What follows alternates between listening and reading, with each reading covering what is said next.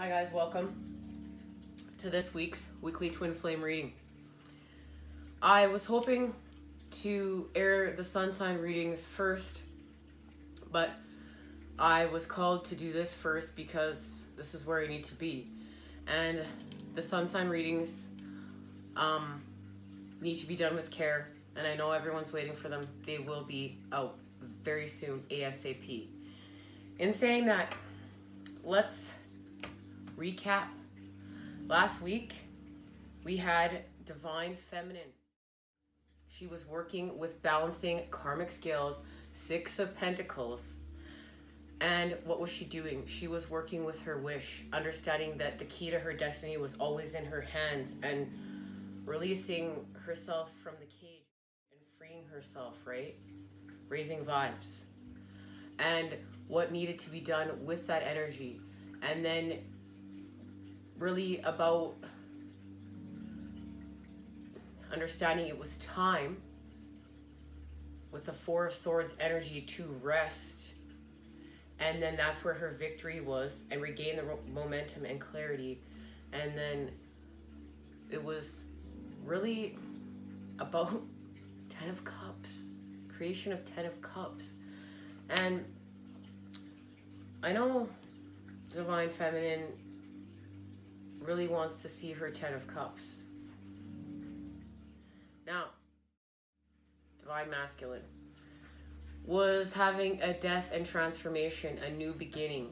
We know Divine Masculine energy is on a journey of self-discovery, right? And figuring out what they want to put in their cup. But it was about ending drama, being more generous, grounding the energy, and really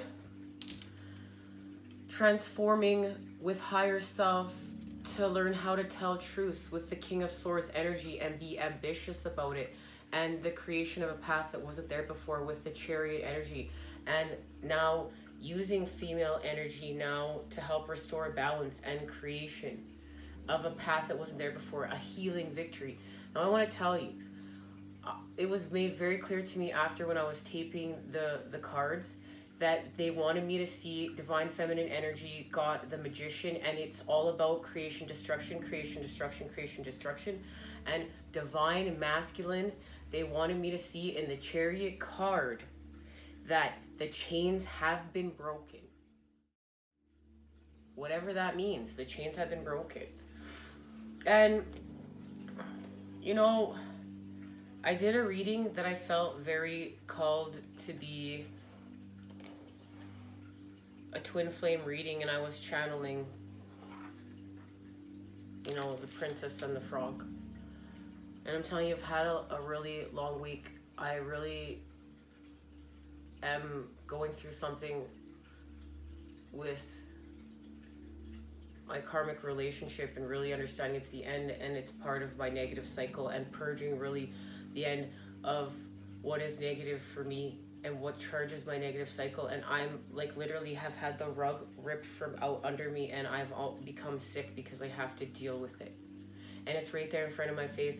And it, no matter how much I don't want to let it go, I have no choice. I have to let it go. It, like, Source has, and the universe has just pulled the rug from right out underneath me, and it has to, I have to move on now, and I have to continue to create with my positive charge, and understand that my twin flame is part of my path, and it's just part of my path, and to create with the energy.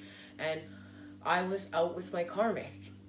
I don't even like, you know, I don't understand why people say the labels, like, you know, I was out with this person that I'm ending this relationship with, and I had been channeling the princess and the frog, and he looks over in the grass and he picks up something, and I was wondering at the time, you know, have I made the right decision? Should I still try to work this out? Like, still trying to work this out, even though I know it's time. Wake up, right? It's time. And he pulled something out of the grass, and he goes, I have to give this to you. And he gave this to me.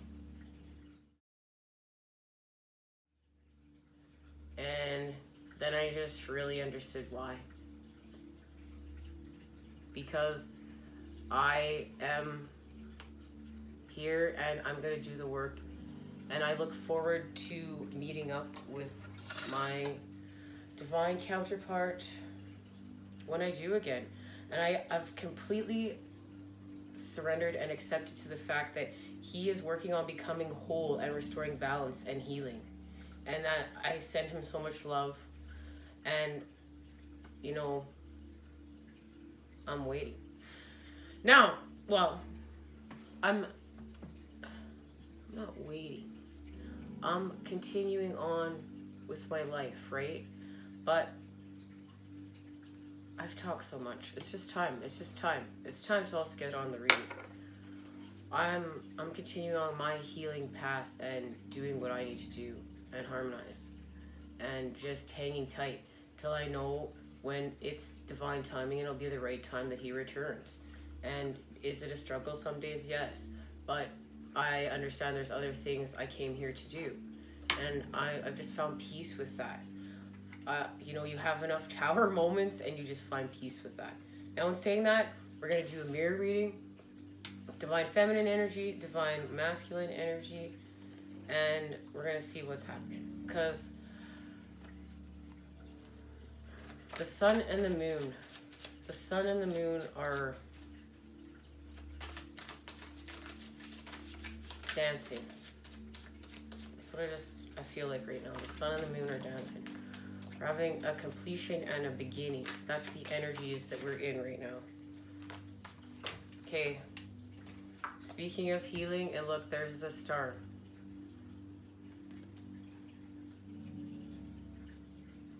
This is healing now in that Four of Swords energy that we're shifting away from till we find our clarity, and that's where our victory is.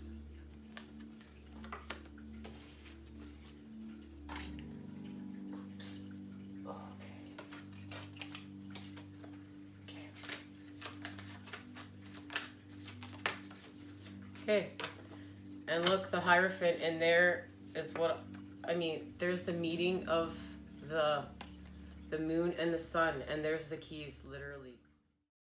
It's the coming together of the energies. The key is there. The key is there with higher self.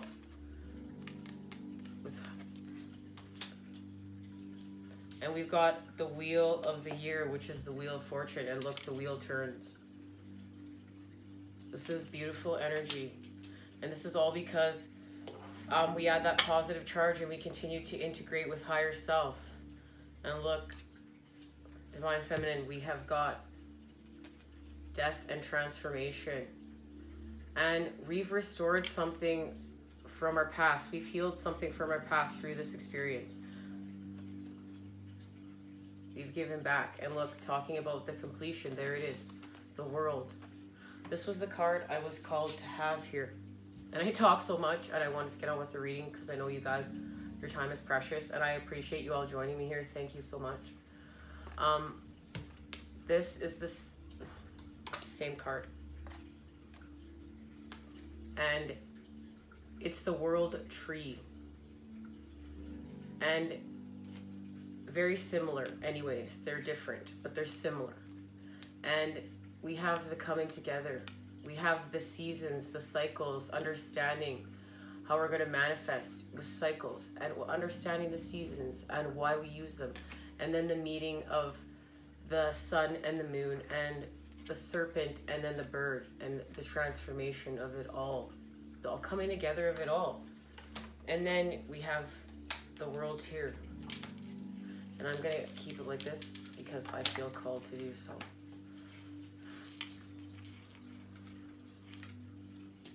And their firepower put an end to that ego games. Beautiful. Great job, divine feminine energy. I love it. Now, divine masculine. Let's see what's happening. How divine masculine is mirroring divine feminine this week. With the star.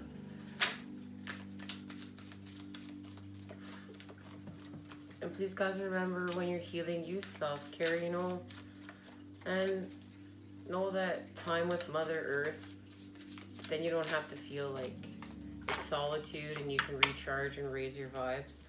Temperance. Temperance and the star. That's gorgeous. So divine masculine energies got temperance.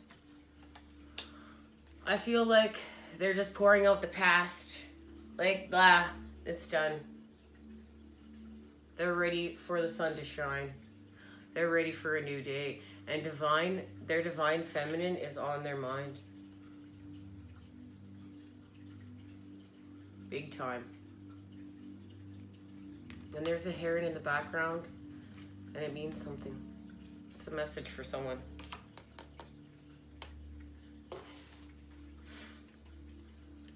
This is definitely connecting to that sun energy with that new moon in Aries. And spring.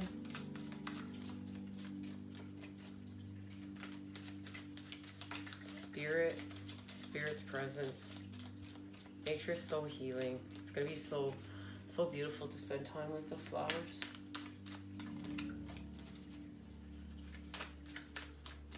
The plants and the animals.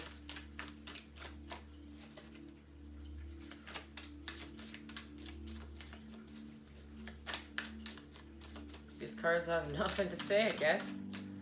You know, I was wondering, I feel called for this one. Yeah, 9 of Swords.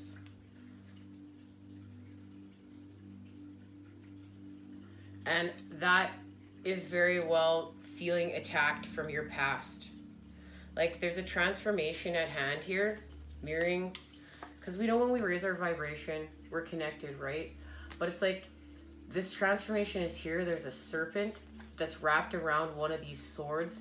And it's like literally your past is crumbling in front of your face, but also attacking you at the same time. But there's nowhere to go but to transform. So there is a transformation no matter what. We're being pushed to purge and to transform and to create with responsibility, with that spark, with love and harmonization with the people around us, not hurting the people we love, playing the ego games. And when I was shuffling the cards, the Ace of Wands popped out, so that's definitely a message. Okay, with the wheel here, we have the Princess of Pentacles.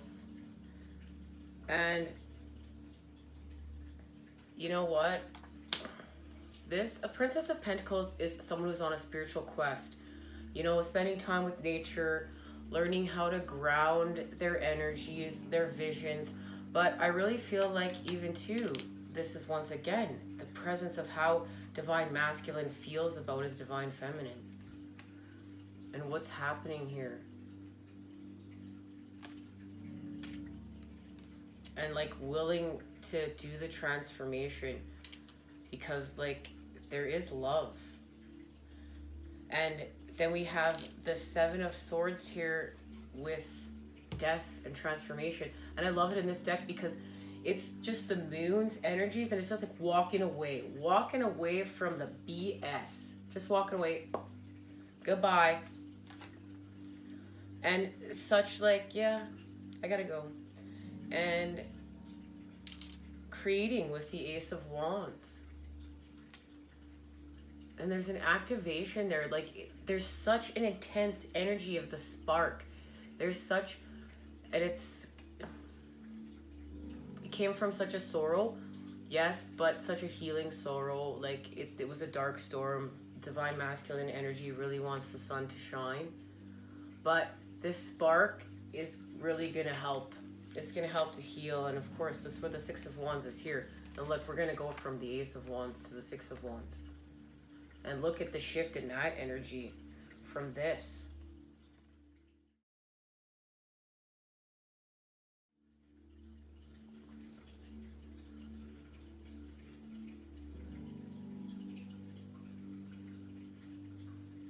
This is beautiful.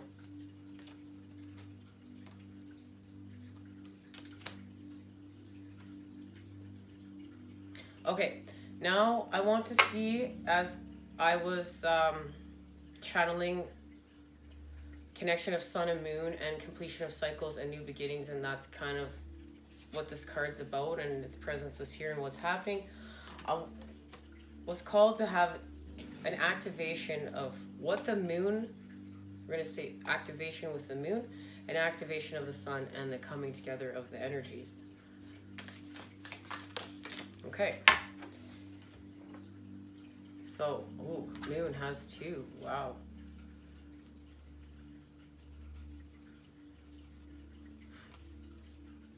Well, there is the world. And then we have got the Knight of Cups. Or the Knave of Cups.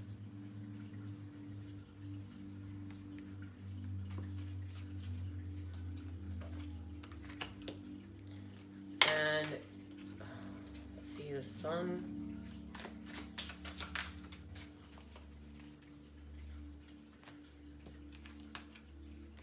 Well, that's beautiful, the Ace of Cups.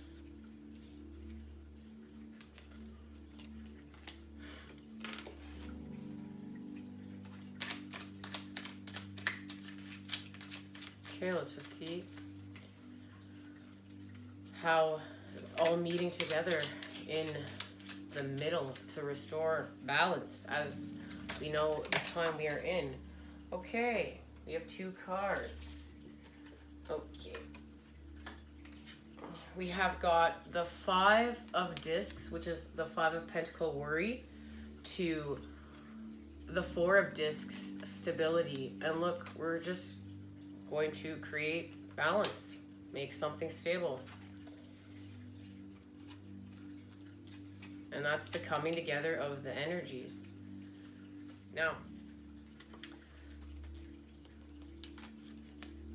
the message of the Knave of Chalices. A woman is carried into the air by birds. The load on her back seems very heavy, and yet she is smiling. She seems to be happy to have a flock of helpers carrying her along to a destination. The woman is fortunate that a creative solution has literally carried her in the air. The birds are taking turns carrying the woman to wherever she is going. They do this to conserve their energy so they can support the woman's needs. If the woman hadn't accepted help, she would have grown tired on her journey. The birds are unexpected blessings. This card seems to creative solutions will come to you when you least expect them. So when you least expect them, creative solutions are coming. And that's like raising the vibes. They're coming to help. Calling in your soul tribe. Now, look, we have this card here again. Like, I'm so excited. What a beautiful reading. The world. A fairy sits with animals, birds, reptiles, and bugs under the light of a waxing moon. She protects all life and understands how interconnected everything is. This card challenges us to understand the threads of the web that connects all aspects of life together. The fairy sits peacefully with a select representative of nature. She has great compassion. This gathering reminds us that we can live in harmony with one another without seeking to destroy. The circle of life is complete and the great work is done. And that is the beautiful blessing right there. What a beautiful gift. Thank you. Thank you, Moon Energies. The message from the Ace of Cups, Sun Energy. From the limitless light, the soul receiving love. The soul receiving love. From the limitless light of the heavens, I open myself completely to receive the light of the divine.